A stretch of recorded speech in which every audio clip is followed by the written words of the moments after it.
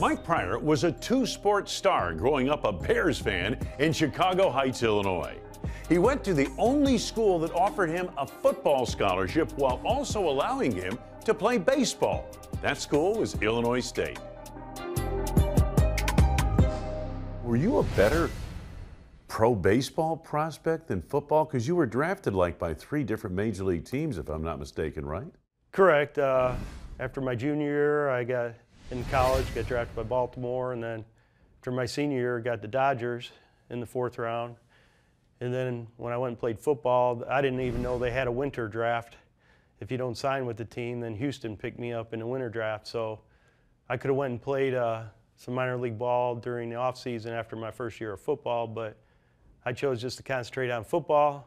And if I would have known what would have happened to me my second year with the Tampa Bay Buccaneers, they decided, play 3 preseason games and then they cut me. It was like, yeah, maybe I should have played, baseball during the summertime and give me some hope. But then, 87 came, went to the Colts and they cut me, and then the strike happened. And I came back as a replacement player and played in the 3 replacement games, and then after the strike broke, they kept 5 guys on the roster from the strike team, and I was one of 5 guys, and they kept me starting in nickel downs. And a month later, the free safety got hurt, and they put me in, and then I never left the field for 12 more years. Wow. So it worked out. Just curious, what position in baseball? I was center fielder. Center fielder, okay, with that speed. Yeah, batted 3rd and 4th in my years at Illinois State, and still have the all-time batting average there.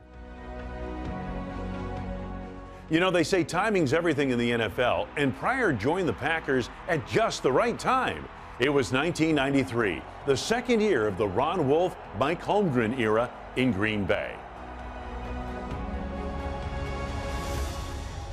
Well, free agency started in '93, and I had some good years with the Colts, and just felt, maybe there needs to be a change, or have some leverage to finally, maybe to get what I deserve. And the Packers came in early, and Holmgren called me, brought me out here.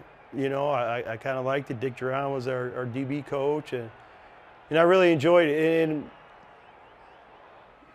they gave me the best deal to come out here, and I didn't mind it at the time. It was fun. It was kind of a little nerve-wracking thing. Okay, it's changing up. Okay, you're going to learn a different defense, see what's going on. But it was kind of a good change for me, and it turned out to be.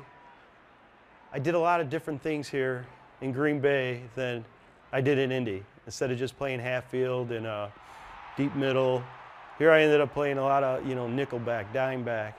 I got to play safeties. I did more. I got back into playing all the special teams, returning punts, and which by the time after you get over 30 returning punts, that was kind of nerve-wracking. I was like, I don't think I should be doing this anymore, returning punts when I'm this old. When you got here, though, did you realize what they were building? Could you see what was happening?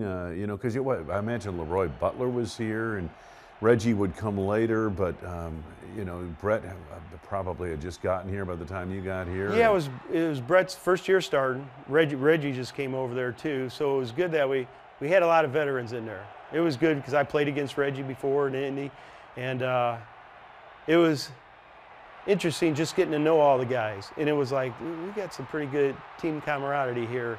And you notice right away, like, the fans were crazy in training camp, riding the bikes down to practice for the kids. And it was just a different environment.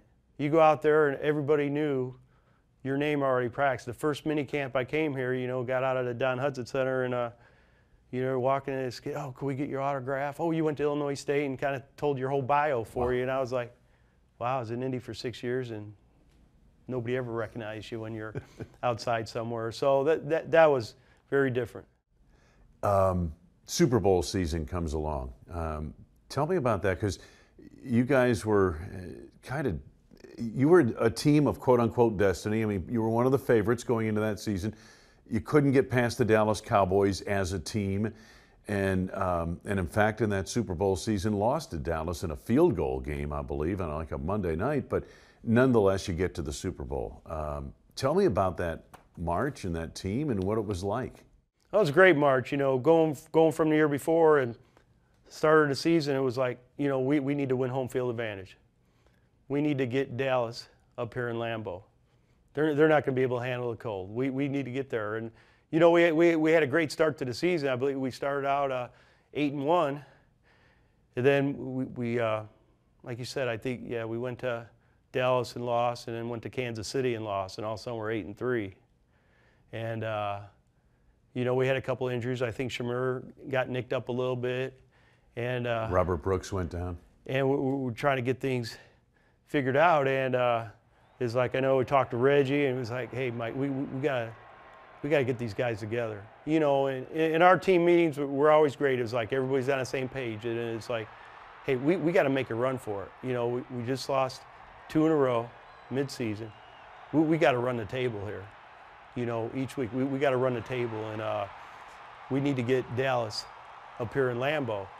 And then I believe we went to St. Louis, and we're playing St. Louis, and we got off to a little rough start.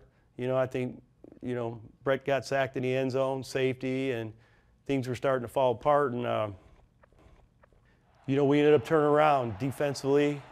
We started shutting them down, and we ended up winning that game. And then we went on a roll. And we went out the rest of the season. We just believed we could do it. And we were getting ready to, you know, play Dallas here. They were going to come here, and yep. Hey, Carolina beat them. And right after Carolina beat them, it was like, I think the guys were kind of like, hey, we're going to go to the Super Bowl. We're going to take care of business in Carolina, and we're going to get there. Okay, but it didn't really follow the movie script. The movie script had Dallas coming here to play you guys. Were you guys maybe a little privately disappointed that it wasn't going to be the Cowboys, that it was going to be Carolina? Or did it matter? At that time, it really didn't matter. We knew, I think, once Dallas lost, we said, we're going to the Super Bowl. But we're not going to forget about Carolina. They're a good opponent. They're going to come here. But it was like, it might have been a little relief saying, hey, it would have been a battle up here. But I think we would have loved to beat Dallas here to go to the Super Bowl. You know, did you, as a team, did you guys feel the history you were making? In that, here was this franchise that had been the pillar, the winningest franchise of the 60s, and for almost 30 years was kind of like the Israelites toiling in the desert, trying to get to the promised land. And here you guys were on the doorstep. Did you have a feel for the history, for what was being written here? Because since that season, since that Super Bowl, the Green Bay Packers have been relevant, whereas for so many years before then, they weren't. I really didn't think so much about that. It was like the years I played in the league, when I was in Tampa and Indy, heck, we always had trouble when you come up to Lambeau. Lambeau's always been sold out. You didn't realize that, oh, it's been 30 years since they had a title. But it was the way the crowd always responded. You know, coming here, my first year in '93, you would have never known they had won a Super Bowl in that many years.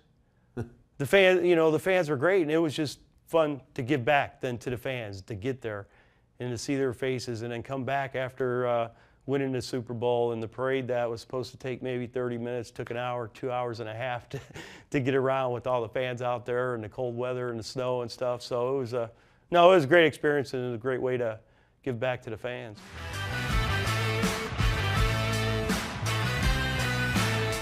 Super Bowl Sunday is a special day for everyone. But for Mike Pryor, he wasn't just a spectator. His interception that day helped deliver the Packers' first championship since the Lombardi era.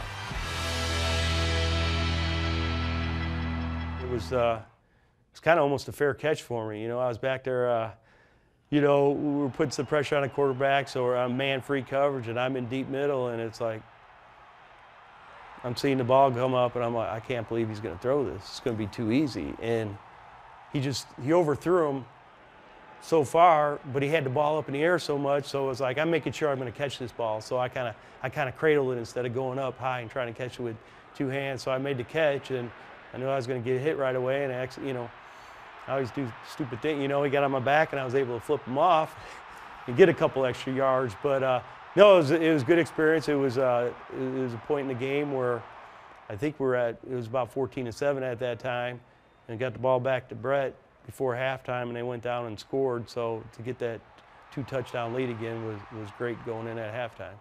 Reggie had a big game with some sacks and that type of thing. And No, Reggie turned it up. yeah, he really did, didn't he, that day? He did. Where would you be without Desmond Howard returning the kickoffs?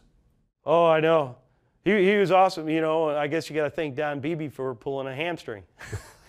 Because Desmond was just a punt returner all year, and Don was doing the kickoff returns, and Don got, you know, hit up a little bit. His hamstring was bothering him through the playoffs, so we had Desmond in there, and Desmond did an unbelievable job in just, you know, getting the ball and finding the creases to get there. It was just everything, you know, guys stepped up. If somebody went down, somebody else came in and filled the role great. Today, Mike Pryor serves as the Indianapolis Colts Youth Football Commissioner, teaching the game he loves to a new generation of players.